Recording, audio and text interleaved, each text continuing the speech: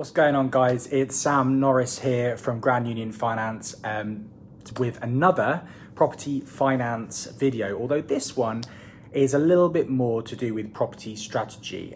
So if you want to know why I think you should have at least 2 property companies, stick around, because I'm going to go through the reasons why, both from a strategy point of view and from a finance point of view, in this video.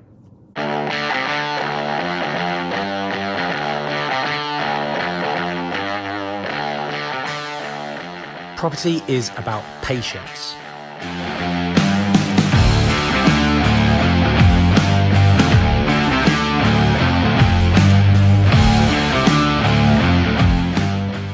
So as I said, the whole purpose of this particular video is to talk to you about why I think you should have more than one property company, namely 2. If you don't already subscribe to my YouTube channel, please do so by clicking the subscribe button and the notification button if you're watching this on YouTube. Don't forget, you can also go and follow me on Instagram at the Sam Norris. But let's get into it. Let's talk about property companies. Now, one of the issues that I have as a broker is a lot of my clients or new clients will come to me and say, Sam, I've got a pot of cash and I want to follow the buy, refurbish, refinance model. I want to build a property company, an investment company that has lots of properties in it that generates me monthly income, and I've got a certain amount of money that I need to that I've got to put in it. I've got working capital to start with.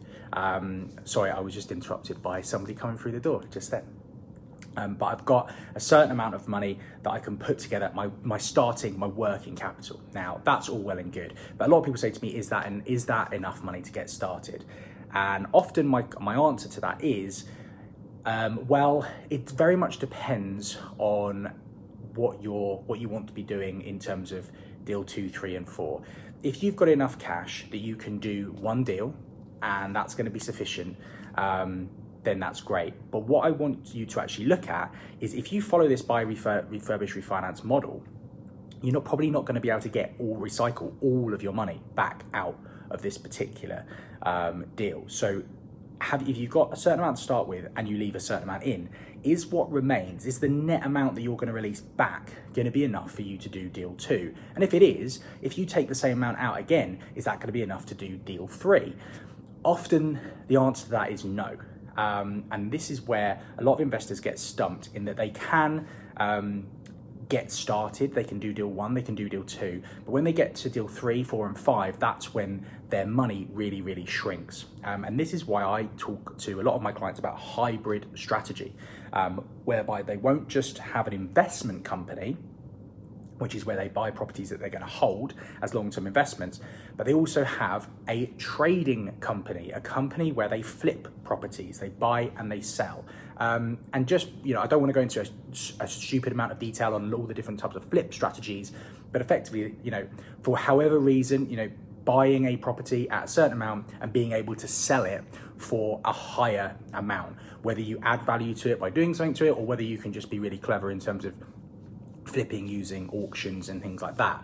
But what happens then is, when you're following the buy, refurbish, refinance model and you're putting money in and you're only recycling part of that back out, your trading company can fill the gap. Basically, it kind of acts as a bit of a cycle, in that you can buy properties to trade with, you're building up working capital, you're building up funds, and then what you're doing is those funds can go into your investment company to bolster your working capital to build your portfolio.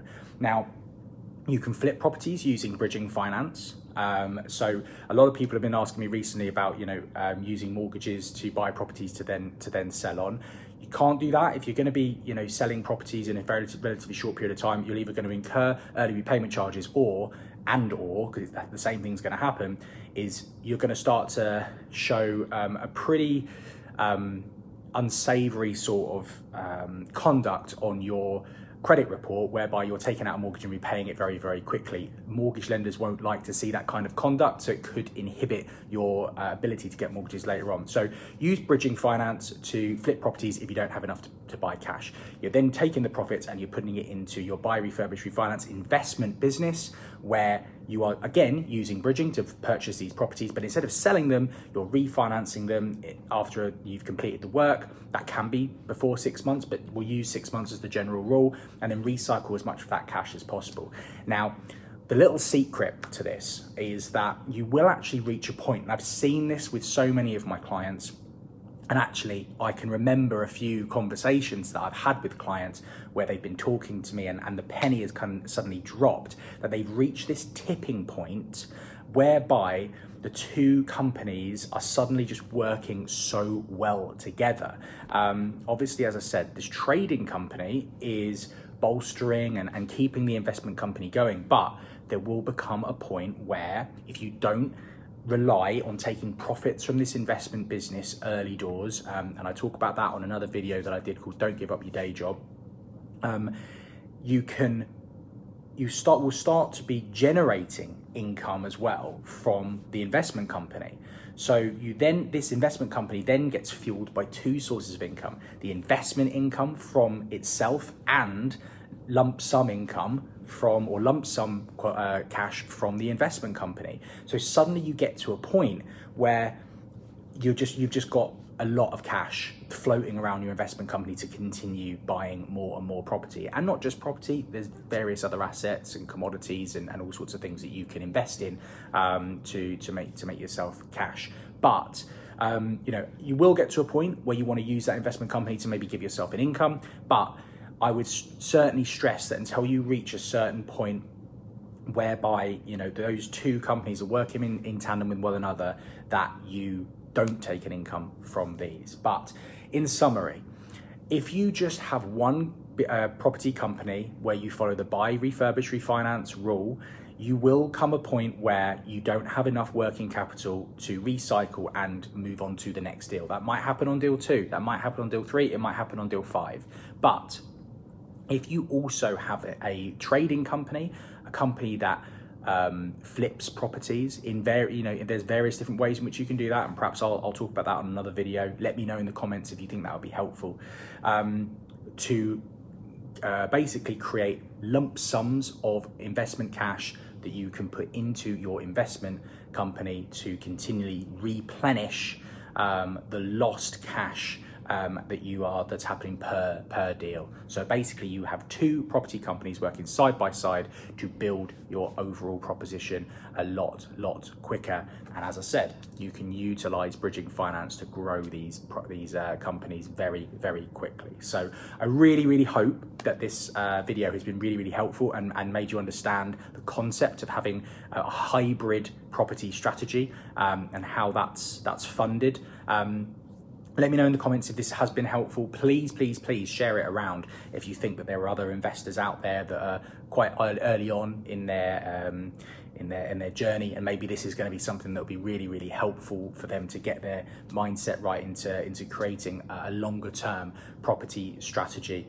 Just click on the little arrow button and you'll be able to share this to all of your friends and family. So any questions, please hit me up on Instagram at @TheSamNorris. But apart from that, I hope this has been really helpful. I've been Sam Norris and I'm going to get on with my day now. So have an awesome one and speak to you soon. Cheers.